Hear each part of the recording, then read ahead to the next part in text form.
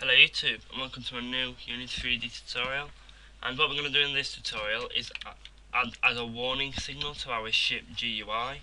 So currently when we go up to the atmosphere, you'll see our health will begin to go down. But what I want is possibly over here or something, a little icon what flashes going beep, beep, beep, saying you're in the atmosphere, you need to get out, alerting the user. It's really simple to do. So what we're going to do is find our character, and in our, which one is it? It's one of these which shows our GUI. It'll probably be on GUI scripts. Not in live systems, then we'll do it in something else. So if we go to our scripts and find space, we don't have HUDs then, and space, we'll create a new JavaScript calling it messages. In fact, alerts, it sounds cooler. And we'll set this on GUI script. So we're going to open this up, and first we need 3 variables to store our textures. So we need var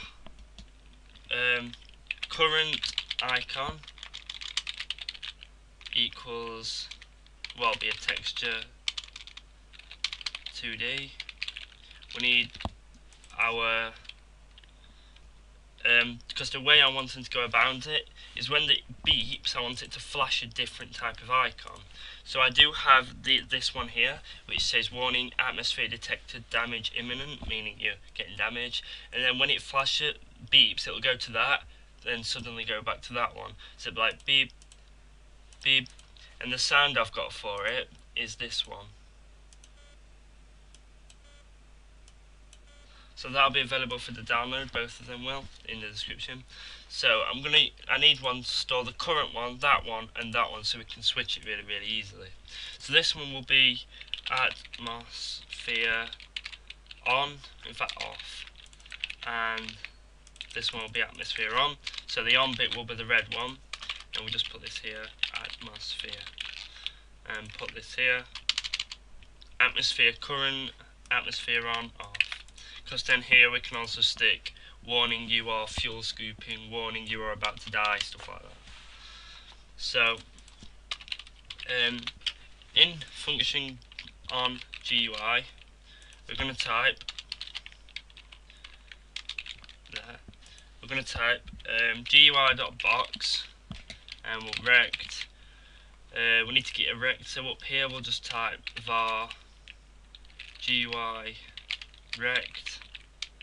In fact, atmosphere rect, rect equals new rect, and to set it we'll say screen.width minus 200, so it's 200 back, and then we'll say 0 for the height. But for the width of it, we need to get the width of this. So if you look at it, it's 250. Actually, no. We'll just set it 200 by 200. That'll do. So 200. So that should set the atmosphere rect for that one. And then inside it, we need to set the atmosphere current texture. So at the moment, we're just going to test it and see if it pops up with a box. It should do. So it's all good, it all works. So find our GUI scripts. So there, so we have a box. I think it probably was 208 then. So we forgot to assign our textures. So for the current, we'll set it to the blue one, then off will be blue one, and on will be red one. Perfect. So we'll half the size of that like we do. So 100, that'll do for the height. 100. And we'll try again. So that looks good where it is, but it needs to be over to one side more. So if we just play with the x-axis,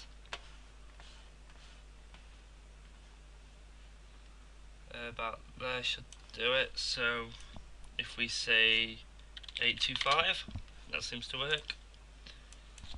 825, and back up here we'll go, instead of screen width, we'll just put 825 because I'm keeping mine at the default 1024.768. So when you're actually going to export it, you'll have a code already just to make it all work. So we've got that, but it's always there, which is not what we want. So in here we're going to type var, then atmosphere show equals false. So we're going to type here, if atmosphere show equals true, then show the box. So then when we go into our collisions, we can just simply enable that and it'll show us it being on. So if we find our character and then our collisions there, we'll look for our space one here, and we'll say here game object, well, we can pretty much just say that dot find game object dot find alerts dot get component dot get component, and we need, my apologies, game object find GUI scripts and find alerts system, well, component atmosphere show equals true. And then we're going to copy this and paste it here and make it equal false. So if the life is regaining, it'll be false, the atmosphere will show true on just if you collide with the space atmosphere, but if you leave it, it'll turn it off. So if we go and try it, you'll see that it'll flash on, and then if we leave, it'll flash off. There we go. So let's try it. So go towards space and careful not to hit that one. Go here, it's on, get out, it's off. Perfect, so that's starting to work. So now we need a warning sound for it. So up here, we just go above this, we're going to type var warning sound audio clip. So we can assign that, but we now need a function update. So in here, we're going to type function update just below it. And in here we're going to type if atmosphere show equals true, which it does, then we need a timer. So again, in the atmosphere, because this is a quite long one, we will eventually create classes for this because it really does shorten everything down. But what we're going to do just above this, we're going to type private var, and the reason we're making it private is because you don't really need to see this in the inspector, it'll just take it up. Whereas these four, you'll need to see in the inspector, except this rect one, this one's fixed now. So you can get rid of that. And the atmosphere show needs to be how it is, otherwise the collision script won't be able to access it. So private var atmosphere timer, this will be an int equals 100. Actually, I think 50 might be better than this. So we're going to type atmosphere timer minus equals 1. So we're going to create a little timer loop here. So if atmosphere timer is less than 1, so if it equals 0, then we want it to play the audio, which is really simple, and then, well, we'll just do that now. So audio dot play one shot, so play it once, warning sound, then I'll not play it again. Set our timer back to 50 and set the actual, where is it, atmosphere current icon equals on. So that should, when it comes down, it'll flash it, it'll turn it red, but then hopefully it should stay red, just to test out a theory. So of course it's not going to work at the moment because we haven't signed our audio clip, and it hasn't got an audio source either. So we're going to go to our GUI scripts and attach our warning sound from our sounds folder, which is also in the description for anyone who wants it.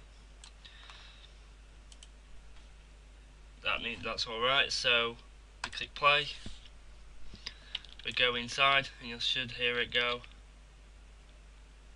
no audio source, completely forgot that. Audio, I think we'll just attach it to this because the alerts will be using it quite a lot. I'm also going to make sure that the warning sound is not 3D, otherwise you'll hardly hear it, and plus it's right on the character, so you want it to be like you're in the ship. So go up close and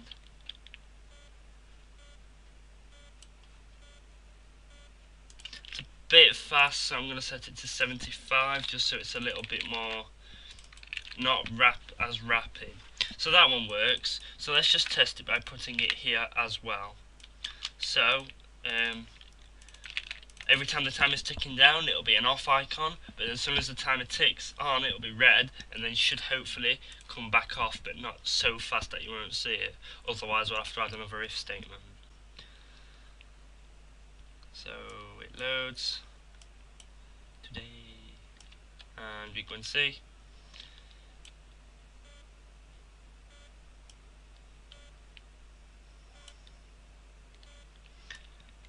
So the ticking is now better, but it still needs another if statement because it's not good enough yet. So above here, I'm going to type else. So if atmosphere timer is less than 10, not 1, then we're going to set the atmosphere icon to on. Otherwise, it'll do this. So if it's less than 10, you'll have 10 milliseconds of the red, then it'll come back and turn it instantly blue again, because it'll set it back to 75. So hopefully this should work really well. So eventually we could have warning you are fuel scooping, warning low on ammo, warning you are nearly dead, warning enter enemy territory or something. And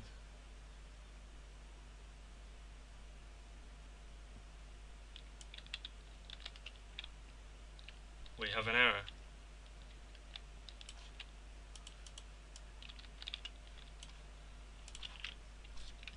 So it doesn't seem to like it like that.